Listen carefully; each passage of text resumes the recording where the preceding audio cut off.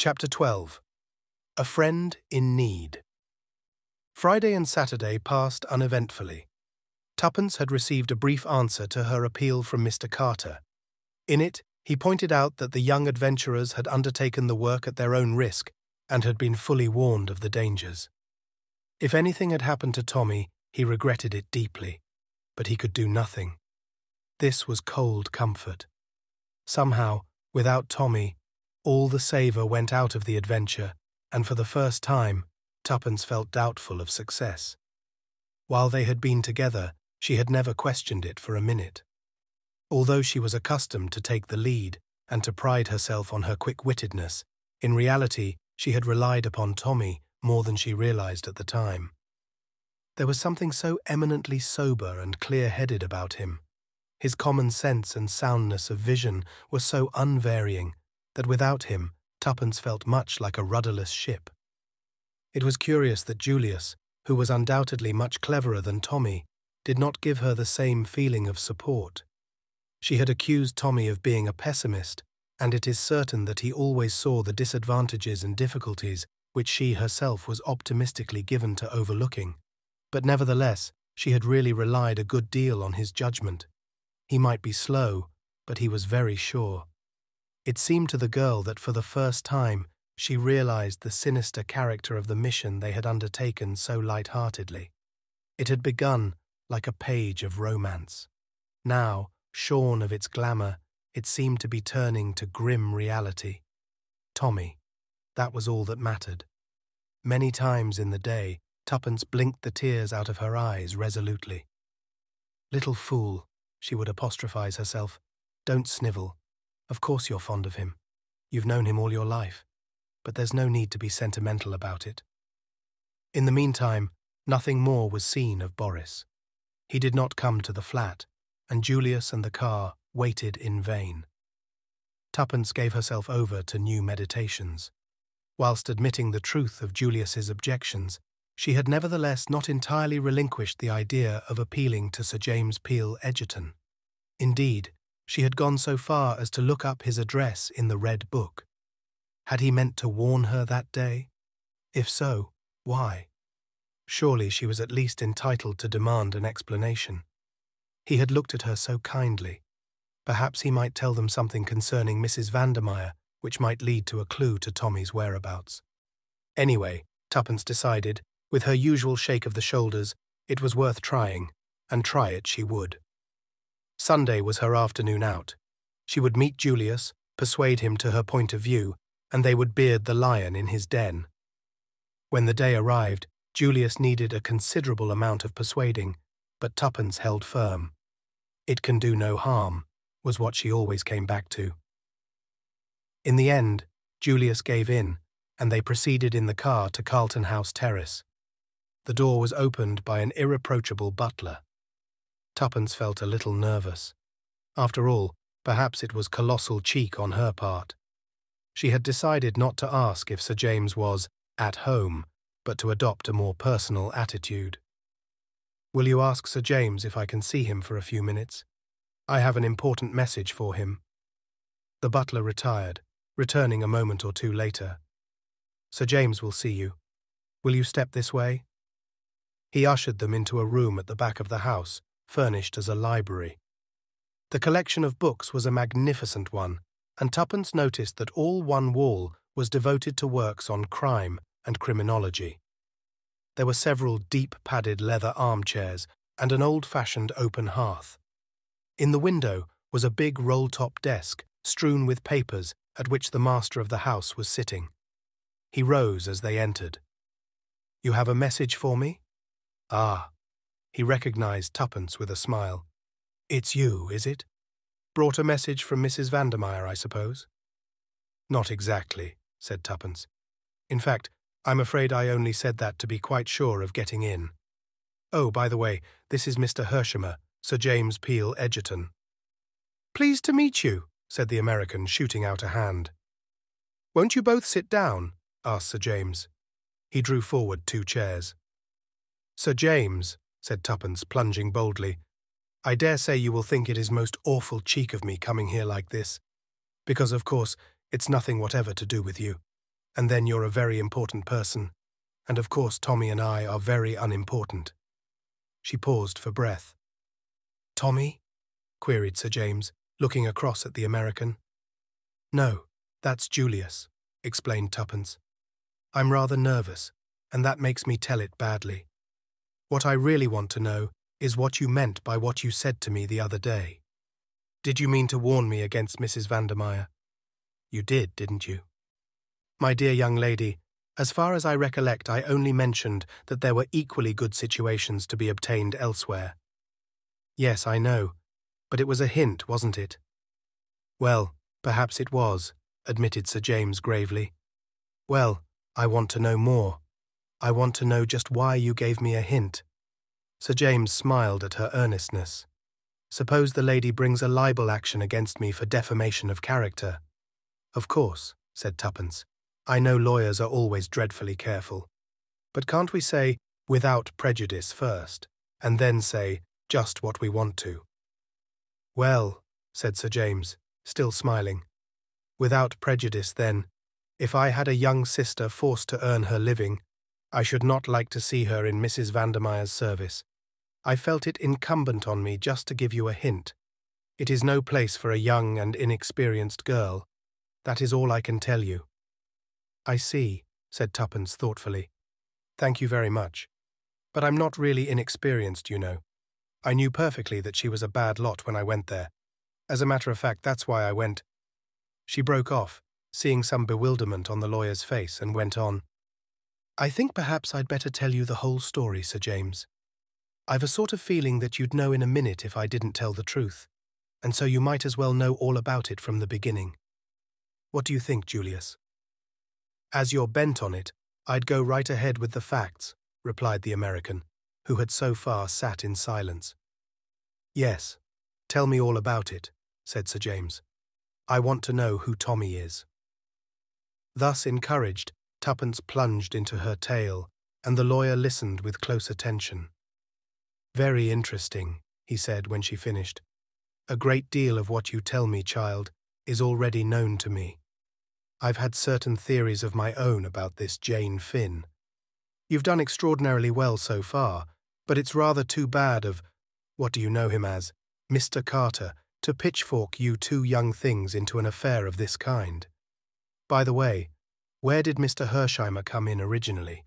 You didn't make that clear?" Julius answered for himself. "I'm Jane's first cousin," he explained, returning the lawyer's keen gaze. "Ah." "Oh, Sir James," broke out Tuppence, "what do you think has become of Tommy?" The lawyer rose and paced slowly up and down. "When you arrived, young lady, I was just packing up my traps, going to Scotland by the night train for a few days fishing. But there are different kinds of fishing. I've a good mind to stay and see if we can't get on the track of that young chap." "Oh," Tuppence clasped her hands ecstatically. "All the same, as I said before, it's too bad of Carter to set you two babies on a job like this.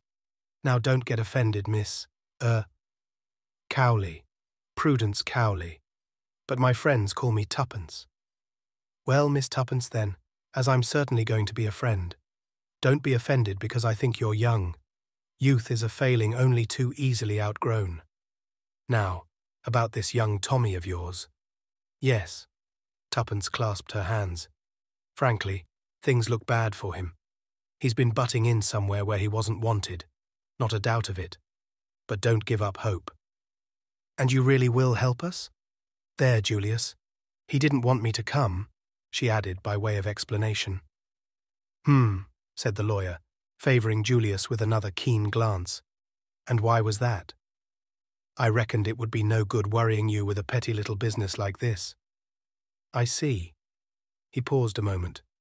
"This petty little business, as you call it, bears directly on a very big business, bigger perhaps than either you or Miss Tuppence know. If this boy is alive, he may have very valuable information to give us. Therefore, we must find him." "Yes, but how?" cried Tuppence. "I've tried to think of everything." Sir James smiled. "And yet, there's one person quite near at hand who in all probability knows where he is, or at all events where he is likely to be." "Who is that?" asked Tuppence, puzzled. "Mrs. Vandermeyer." "Yes, but she'd never tell us." "Ah, that is where I come in. I think it quite likely that I shall be able to make Mrs. Vandermeyer tell me what I want to know." "How?" demanded Tuppence, opening her eyes very wide. "Oh, just by asking her questions," replied Sir James easily. "That's the way we do it, you know." He tapped with his finger on the table, and Tuppence felt again the intense power that radiated from the man. "And if she won't tell?" asked Julius suddenly. "I think she will. I have one or two powerful levers. Still, in that unlikely event, there is always the possibility of bribery." "Sure, and that's where I come in," cried Julius, bringing his fist down on the table with a bang. "You can count on me if necessary for $1 million. Yes, sir, $1 million. Sir James sat down and subjected Julius to a long scrutiny. "Mr. Hersheimer," he said at last, "that is a very large sum." "I guess it'll have to be. These aren't the kind of folk to offer sixpence to." "At the present rate of exchange, it amounts to considerably over £250,000. "That's so. Maybe you think I'm talking through my hat, but I can deliver the goods all right, with enough over to spare for your fee." Sir James flushed slightly. "There is no question of a fee, Mr. Hersheimer. I am not a private detective." "Sorry. I guess I was just a mite hasty, but I've been feeling bad about this money question. I wanted to offer a big reward for news of Jane some days ago, but your crusted institution of Scotland Yard advised me against it, said it was undesirable." "They were probably right," said Sir James dryly. "But it's all okay about Julius," put in Tuppence. "He's not pulling your leg. He's got simply pots of money." "The old man piled it up in style," explained Julius. "Now let's get down to it. What's your idea?" Sir James considered for a moment or two. "There is no time to be lost. The sooner we strike, the better." He turned to Tuppence. "Is Mrs. Vandermeyer dining out tonight, do you know?" "Yes, I think so. But she will not be out late. Otherwise, she would have taken the latchkey." "Good. I will call upon her about 10 o'clock. What time are you supposed to return?" "About 9:30 or 10, but I could go back earlier." "You must not do that on any account. It might arouse suspicion if you did not stay out till the usual time. Be back by 9:30. I will arrive at 10. Mr. Hersheimer will wait below in a taxi, perhaps." "He's got a new Rolls-Royce car," said Tuppence with vicarious pride. "Even better. If I succeed in obtaining the address from her, we can go there at once, taking Mrs. Vandermeyer with us if necessary. You understand?" "Yes." Tuppence rose to her feet with a skip of delight. "Oh, I feel so much better." "Don't build on it too much, Miss Tuppence. Go easy." Julius turned to the lawyer. "Say then, I'll call for you in the car round about 9:30. Is that right?" "Perhaps that will be the best plan. It would be unnecessary to have two cars waiting about. Now, Miss Tuppence, my advice to you is to go and have a good dinner, a really good one, mind, and don't think ahead more than you can help." He shook hands with them both, and a moment later they were outside. "Isn't he a duck?" inquired Tuppence ecstatically as she skipped down the steps. "Oh, Julius, isn't he just a duck?" "Well, I allow he seems to be the goods all right, and I was wrong about its being useless to go to him. Say, shall we go right away back to the Ritz?" "I must walk a bit, I think. I feel so excited. Drop me in the park, will you? Unless you'd like to come too." "I want to get some petrol," he explained, "and send off a cable or two." "All right. I'll meet you at the Ritz at 7. We'll have to dine upstairs. I can't show myself in these glad rags." "Sure. I'll get Felix help me choose the menu. He's some head waiter, that. So long." Tuppence walked briskly along towards the Serpentine, first glancing at her watch. It was nearly 6 o'clock. She remembered that she had had no tea, but felt too excited to be conscious of hunger. She walked as far as Kensington Gardens, and then slowly retraced her steps, feeling infinitely better for the fresh air and exercise. It was not so easy to follow Sir James's advice and put the possible events of the evening out of her head. As she drew nearer and nearer to Hyde Park Corner, the temptation to return to South Audley Mansions was almost irresistible. At any rate, she decided, it would do no harm just to go and look at the building. Perhaps then she could resign herself to waiting patiently for 10 o'clock. South Audley Mansions looked exactly the same as usual. What Tuppence had expected she hardly knew, but the sight of its red brick stolidity slightly assuaged the growing and entirely unreasonable uneasiness that possessed her. She was just turning away when she heard a piercing whistle, and the faithful Albert came running from the building to join her. Tuppence frowned. It was no part of the programme to have attention called to her presence in the neighbourhood, but Albert was purple with suppressed excitement. "I say, miss, she's a-going." "Who's going?" demanded Tuppence sharply. "The crook, Ready Rita, Mrs. Vandermeyer. She's a-packing up, and she's just sent down word for me to get her a taxi." "What?" Tuppence clutched his arm. "It's the truth, miss. I thought maybe as you didn't know about it."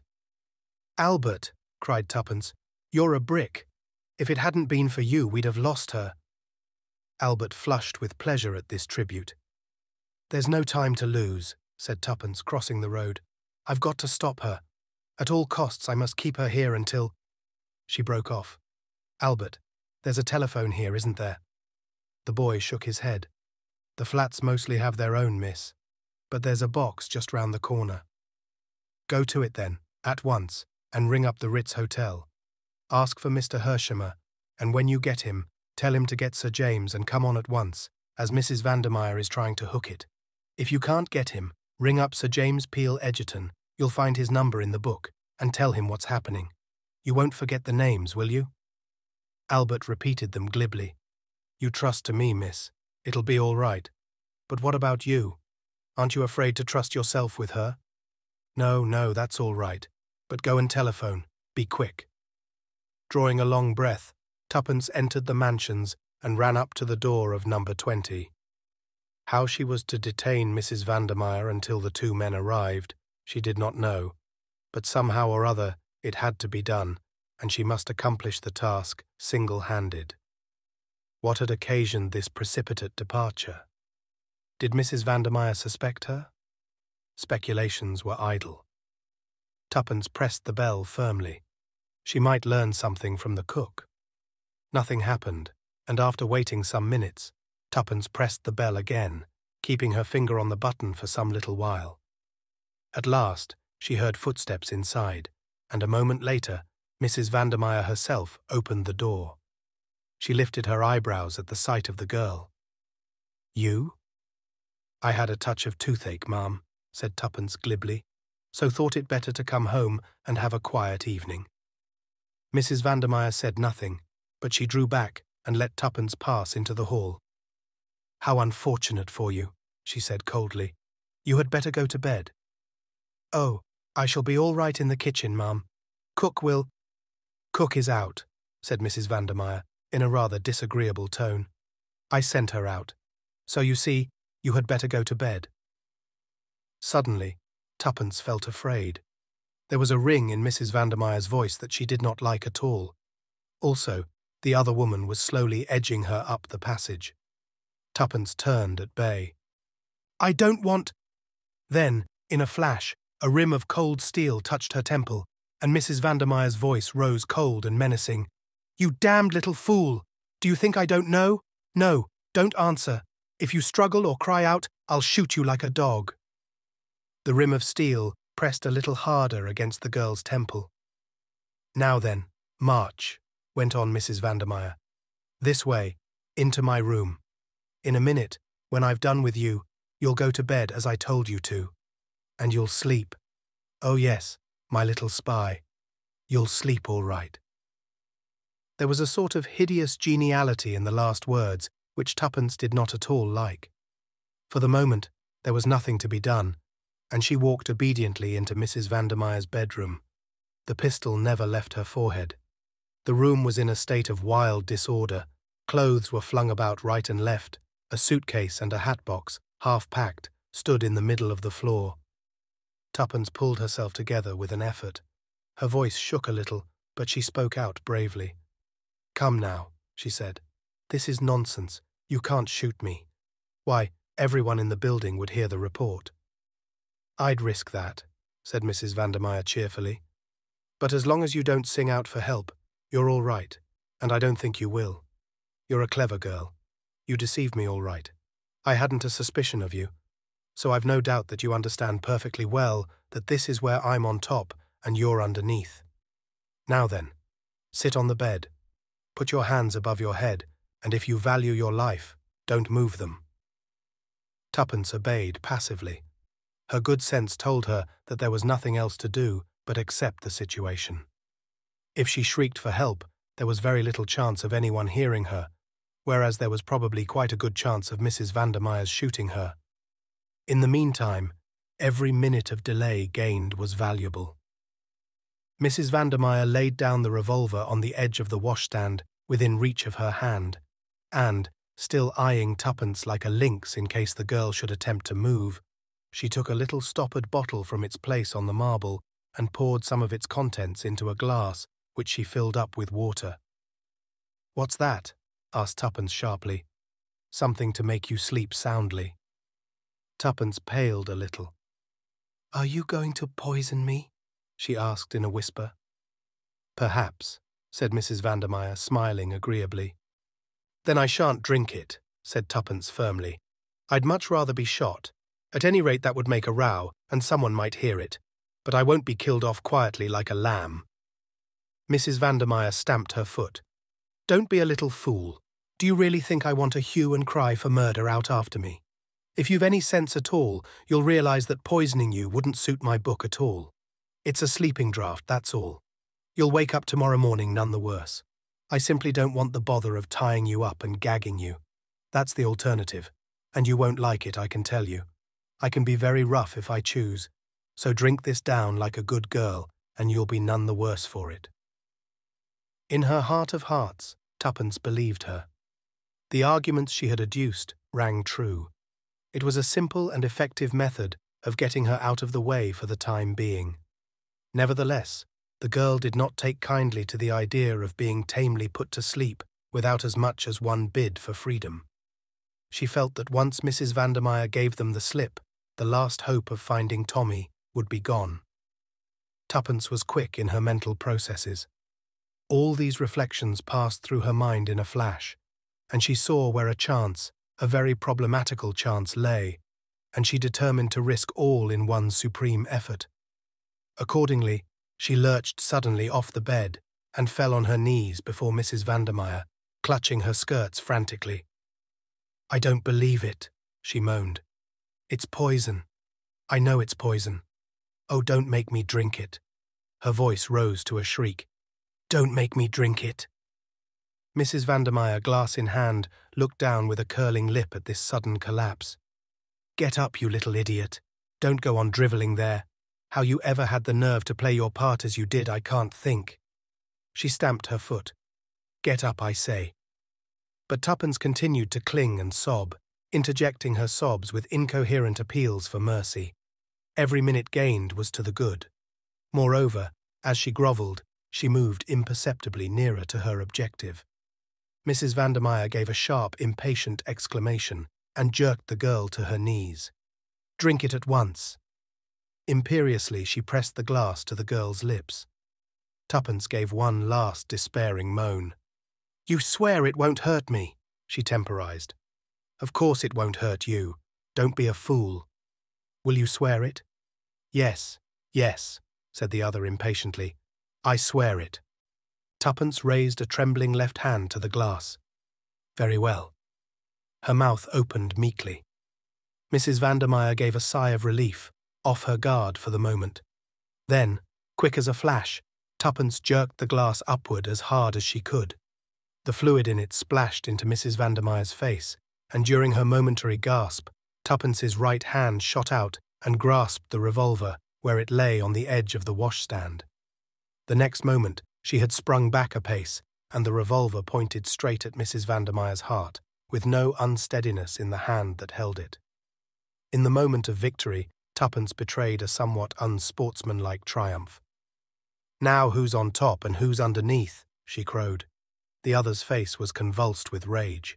For a minute, Tuppence thought she was going to spring upon her, which would have placed the girl in an unpleasant dilemma, since she meant to draw the line at actually letting off the revolver. However, with an effort, Mrs. Vandermeyer controlled herself, and at last, a slow, evil smile crept over her face. "Not a fool then, after all. You did that well, girl, but you shall pay for it. Oh yes, you shall pay for it. I have a long memory." "I'm surprised you should have been gulled so easily," said Tuppence scornfully.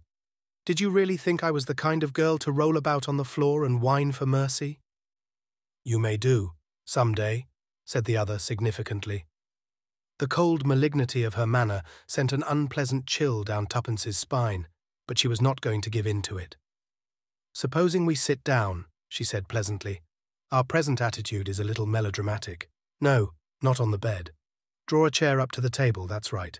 Now I'll sit opposite you with the revolver in front of me, just in case of accidents. Splendid. Now let's talk." "What about?" said Mrs. Vandermeyer sullenly. Tuppence eyed her thoughtfully for a minute. She was remembering several things. Boris's words, "I believe you would sell us," and her answer, "The price would have to be enormous, given lightly it was true, yet might not there be a substratum of truth in it?" Long ago, had not Whittington asked, "Who's been blabbing? Rita?" Would Rita Vandermeyer prove to be the weak spot in the armour of Mr. Brown? Keeping her eyes fixed steadily on the other's face, Tuppence replied quietly, "Money," Mrs. Vandermeyer started. Clearly, the reply was unexpected. "What do you mean?" "I'll tell you. You said just now that you had a long memory. A long memory isn't half as useful as a long purse. I dare say it relieves your feelings a good deal to plan out all sorts of dreadful things to do to me, but is that practical? Revenge is very unsatisfactory. Everyone always says so. But money," Tuppence warmed to her pet creed. "Well, there's nothing unsatisfactory about money, is there?" "Do you think," said Mrs. Vandermeyer scornfully, "that I am the kind of woman to sell my friends?" "Yes," said Tuppence promptly, "if the price was big enough. A paltry £100 or so." "No," said Tuppence, "I should suggest 100,000. Her economical spirit did not permit her to mention the whole $1,000,000 suggested by Julius. A flush crept over Mrs. Vandermeyer's face.